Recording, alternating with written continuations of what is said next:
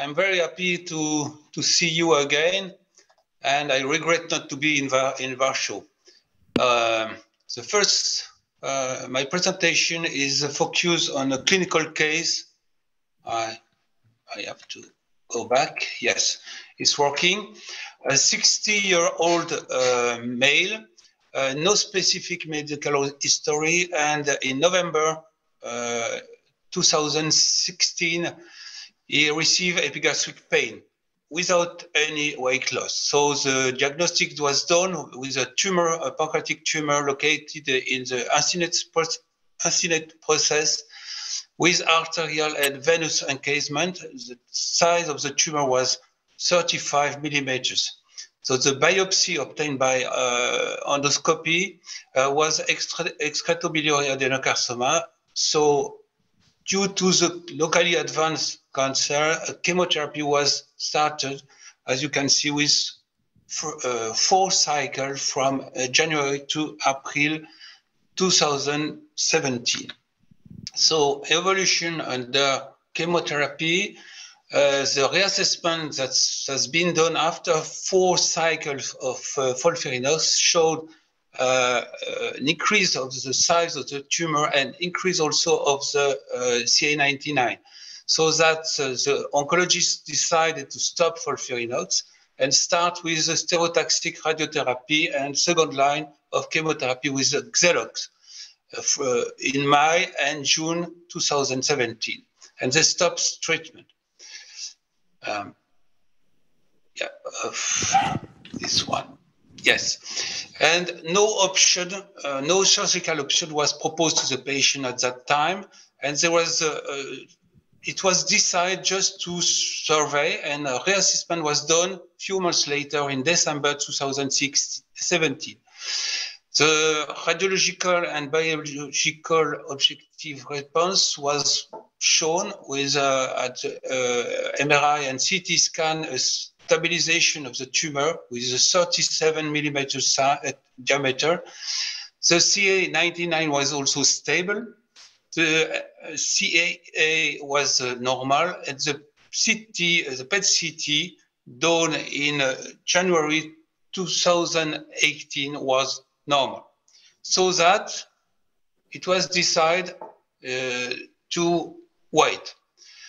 And at the meantime, a reassessment was done in a few months later, in April and March, and the MRI and CT scan showed always a tumor which was stable, but an increase of the CA19-9. The PET CT done in April 2018 showed a spot in the head of the pancreas and a spot in the liver in the segment 2 on the left liver. So that it means there was a re-evolution of the tumor. What can I ask a question to the assistants? Maybe I hope. What do you do now? Is there some idea? Do you have a? Can you show us the CT scan or something? The CT scan, this one. Yeah, but a little more than that. No, I have not more than that. So but there was an increase of the tumor with a recurrence of the tumor. So basically, it's a locally advanced lesion with a liver metastasis, right? A suspicion of liver metastasis. Did you do an MRI of the liver? 2.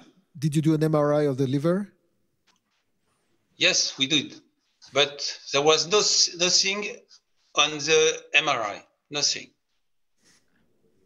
And the PET scan? And the PET scan showed a spot in the head of the pancreas located at the acylate process and a spot in the liver, a small spot. So the lesion in the liver is visible on the PET scan, but not on the MRI? Yes, correct. Okay. Anybody wants to comment here? Okay. Biopsy of what? The pancreas was biopsied already. We have a biopsy of the pancreas, which shows adenocarcinoma. And the patient had chemotherapy. Adenocarcinoma, ductal adenocarcinoma. So basically, it's now or never, right? Yes. I have just a question. May I? Sure. Jean-Robert? Have you molecular biology for the patient? Because curiously, he doesn't respond to FOLFIRINOX, and then with platinum, there was an objective response.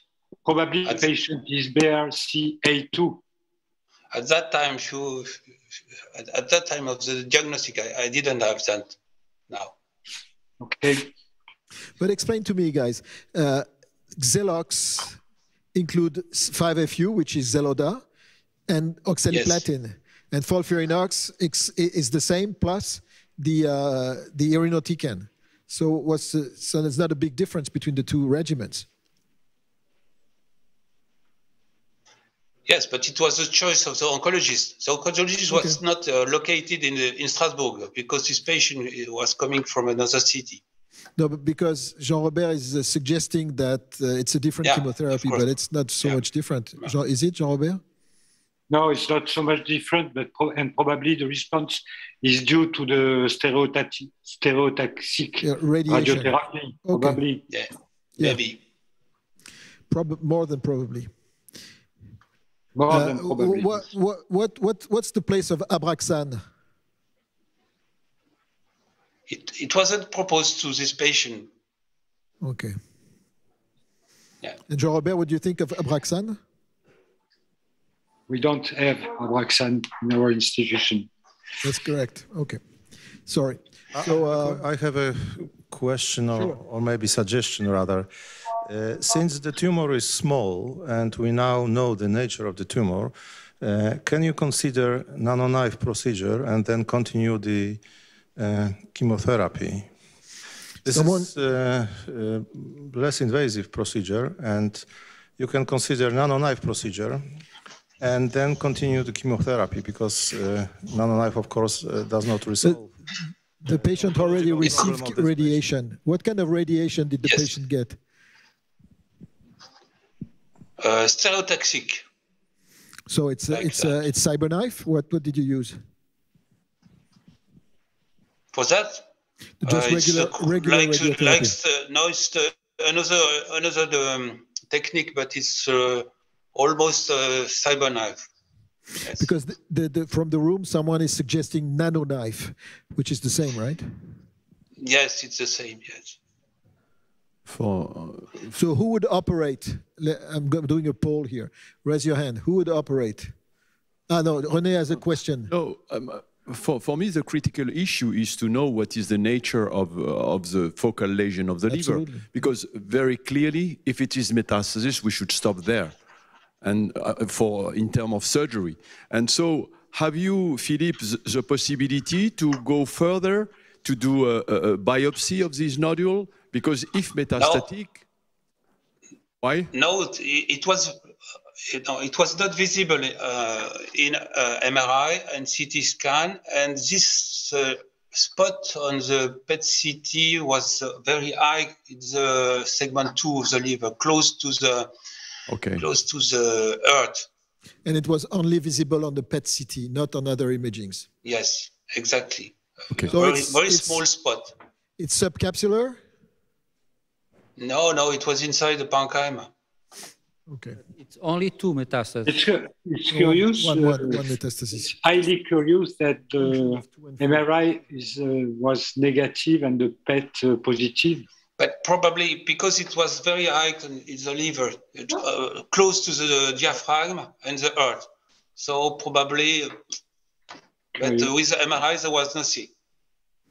Usually the sensitivity of PET scan is less than the other imaging modalities. Yeah. Okay, so once again, who brings the patient to the operating room? Who operates? Yes, that is the real question. So operate, raise your hands if you do surgery. I do an exploratory surgery personally, but okay. There's a minority that would go to the operating. And Jean-Robert, you operate? Yes, for an exploration. Exploration. Yeah. Okay, Philippe, go ahead. Okay, we did a reassessment before because we decided to operate the patient. This patient came in outpatient clinic in a few months after he stopped the treatment. So he was in good performance status without any pain. The liver function was normal and the CA99 continues to increase. So you have the CT scan here showing the contact and the encasement of the SMA and the size here of the tumor. There was an occlusion of the vein, of the centric vein, as you can see here. Yeah, there was no vein here. So you had imaging. What you we didn't want to show it. Because I asked you for imaging, you said you didn't have, but you had to show us. That's all right. You didn't see? Yes. No, we see. Okay. Yes. Can you see the arrow, the white arrow here? No. No, on voit très bien, on voit très bien. Yes. Okay, thank you. So what we did, more than an exploration, we did a duodenopancreatectomy extended to the right part of the body of the pancreas with a monoblock resection of the confluence, venous confluence, segmental resection of the SMA. And we use for that transitory mesenteroportal passive shunt. The video I will show tomorrow will explain everything. Just this transitory mesenteroportal shunt is for maintaining the portal flow during the dissection. We did also a large lymphadenectomy, and the arterial reconstruction was done with a saphenous graft.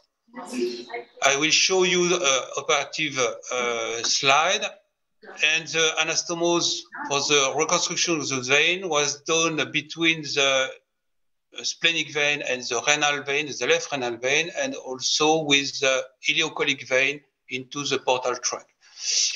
You can see here the splenorenal, here anastomose, and the implantation of the ileocholic vein into the portal vein. And you can see here this proximal stump of the SMA and the distal stump using this saphenous graft.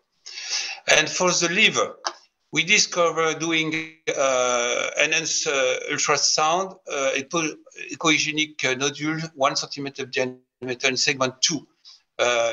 It was difficult to aim with the needles this lesion.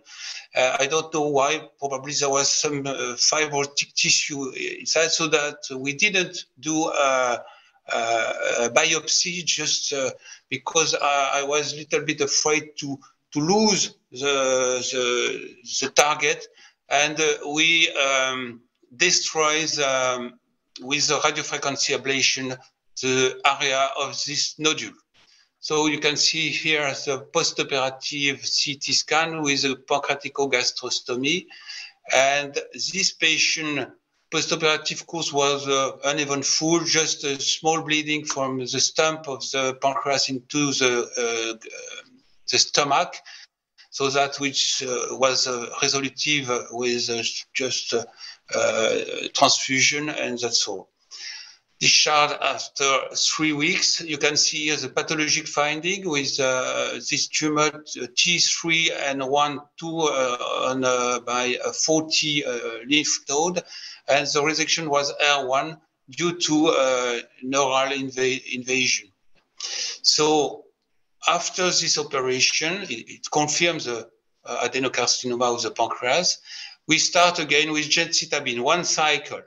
But this gemcitabine has to be stopped after 1 cycle because of a persistent weight loss, and the patient was not comfortable. So that we start a follow-up. And during this follow-up, without any treatment, we are now at more than 40 months, 42 months after the operation. There was a progressive normalization of the CA99. And now we have seen recently this patient, he was in normal status, good metabolic tolerance, no diabetes, and is very sportive and do a lot of motorcycles. So the reassessment we did recently, the CA19-9 was normal, and the CT scan didn't show any recurrence of the disease.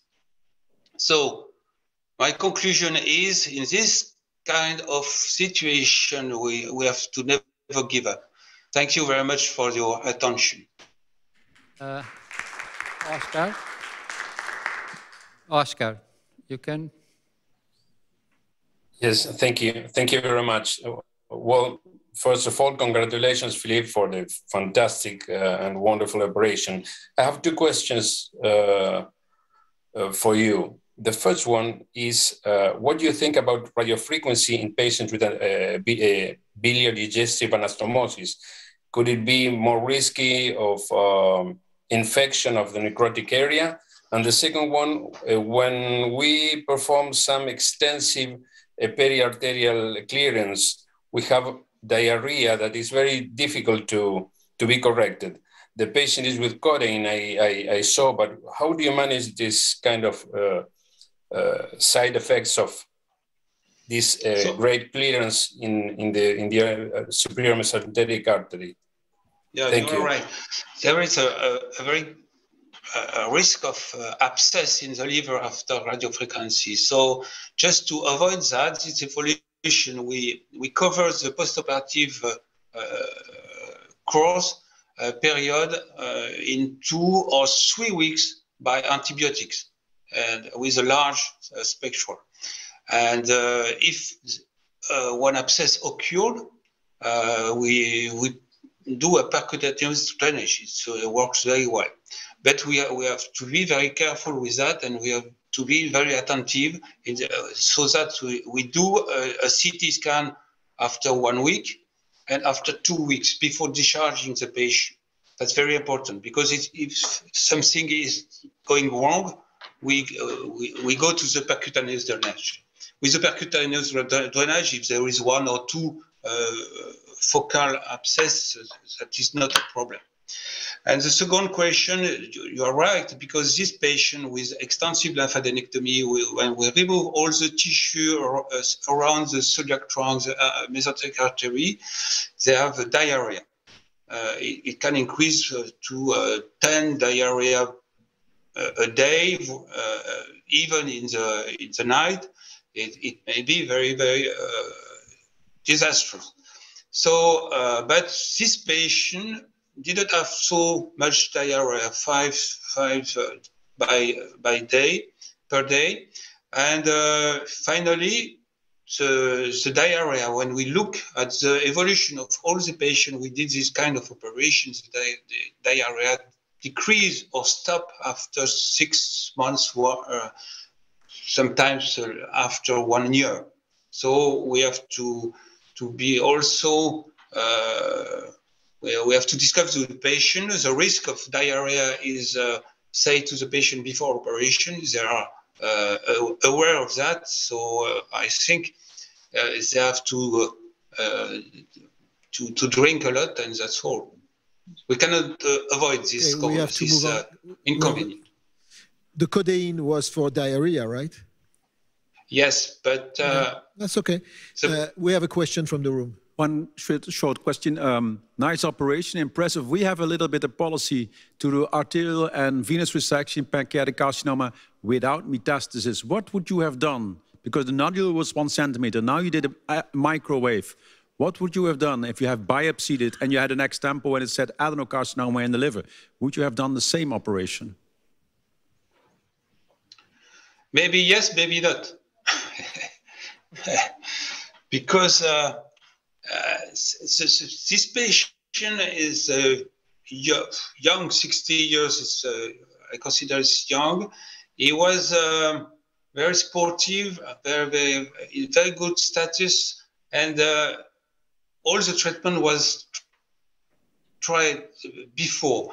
And have you seen, he didn't support the gemcitabine, so that even if we decided not to operate this patient, considering there was a metastat confirmed by a biopsy when it was time to decide, probably I would have done the same choice. Can you tell us your contraindication to resection of pancreatic adenocarcinoma? Contraindication. Extension to the aorta, extension to the second order branches of the SMA in the root of the mesentery, and also liver metastases when the liver metastases are not controlled by a previous treatment. We are now assessing our series of liver metastases. We operate this patient also. We have more than 40 patients now, and we will publish a paper very soon. Okay, any more questions? Okay, very, very impressive case. Thank you very much. Thank you, Daniel.